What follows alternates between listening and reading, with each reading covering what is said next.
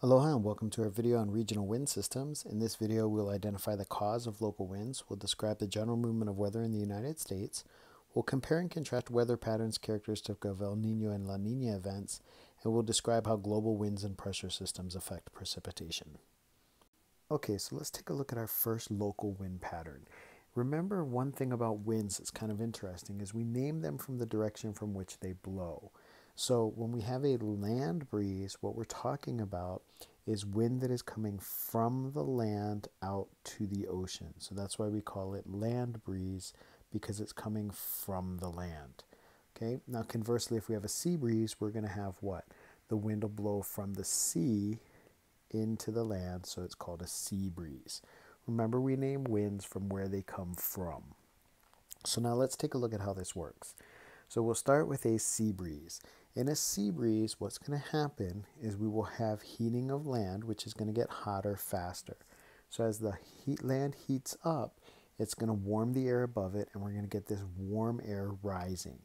And as that warm air rises, it's going to create a little bit of a vacuum effect here, which is going to pull air into that vacuum to fill that space where we're rising that air. Now, as the air rises, it's going to get up so high, and then it'll start to spread out. And as it spreads out, it'll cool. And as it cools and becomes more dense, it'll fall back down to where the ocean is, where it's cooler.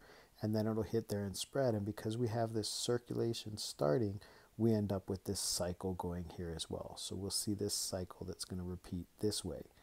Okay, so we'll have air heated over the land, causing it to rise, hitting into the atmosphere, cooling, plummeting down over the ocean, and then where surface breeze, the part that we're worried about, is this one right here. And this is how we get a sea breeze. Okay, so this will happen generally in the daytime. Normally it's going to peak in the afternoons, okay, is where we'll have a stronger sea breeze blowing in. Now, the opposite happens at night. At nighttime, the water temperature is going to be about the same. So air is going to feel a little warmer above the water. So it's going to be warm there, and that's where we're going to see our rising. Okay, it's going to spread out that way. It'll cool off. Now, because the land is cooler, it'll cool the air above it, which will then allow this air to blow down. And as it comes down and spreads out there, it's going to fill this gap here, and we're going to get this air blowing from the land to the ocean and our land breeze going on. So here we'll see another cycle, but this time our cycle is going the opposite direction. Okay, and that's what creates a land breeze as opposed to a sea breeze. Okay, so we can see the same type of a local wind pattern here with mountains and valleys. We have a valley breeze, which means the wind is going to blow from the valley upwards, up the mountain, or we can have a mountain breeze where it will blow down the mountain, from the mountain to the valleys there. And we can see the same type of thing happening. In the daytime, what's going to happen, we're going to have this warming, this area down here in the valley. It's going to warm as the air rises. It's going to rise upwards along the mountains to clean out the valleyway there. We're basically heating up the air. It's going to spread out a little bit, and as it spread out, it's going to cause that air to rise out of the valley. As nighttime comes in, it's going to cause that air to cool, and as it cools, it's going to pull that air back in. So that's how we make a valley breeze and our mountain breezes. Now, as we're talking about winds, we can talk about winds having two different properties that we worry about. One of them is the direction, okay? And we will measure the direction by using a little fin system here that you can see. But the wind direction is important, and remember, we name a wind by where it comes from. So if we have a westerly wind, that means it's blowing from the west to the east, okay? So remember that wind direction tells us where it's blowing from. We can also measure the wind speed. How fast is the wind moving? So when we report winds, we like to give it by direction and by speed, and that gives us a clear picture of what the winds are. Okay, now you'll hear about El Nino and La Nina. El Nino is really an interesting event. It's one that we really appreciate here in the Southwest because that's when we expect a lot of precipitation in the wintertime. The normal condition is shown up above, and that's kind of what a La Nina event would be as well. And here, what we want to talk about is we want to talk about how we're having a warm water, low pressure system over here in Southeast Asia, and that's going to cause our cooler water that's here with the strong Peruvian current.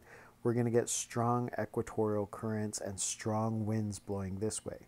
So when we form our storms here, and because there's such a big difference, we're going to get a lot of hurricanes that are going to form this way, and they're going to move in this direction. So the moisture that we're forming these storms with is going to move out this way.